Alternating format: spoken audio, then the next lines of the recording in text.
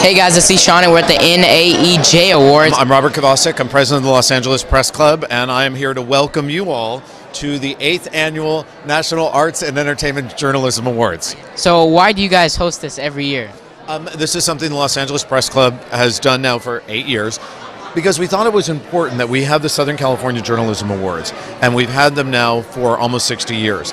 But we haven't recognized the reporters and the journalists and the writers that do so much for arts, entertainment, and culture. And we have this platform now to do that because they deserve the recognition. These are people who work alongside of us, and though their job is maybe more glamorous in some respects than those of us who work in hard news, it's equally as important.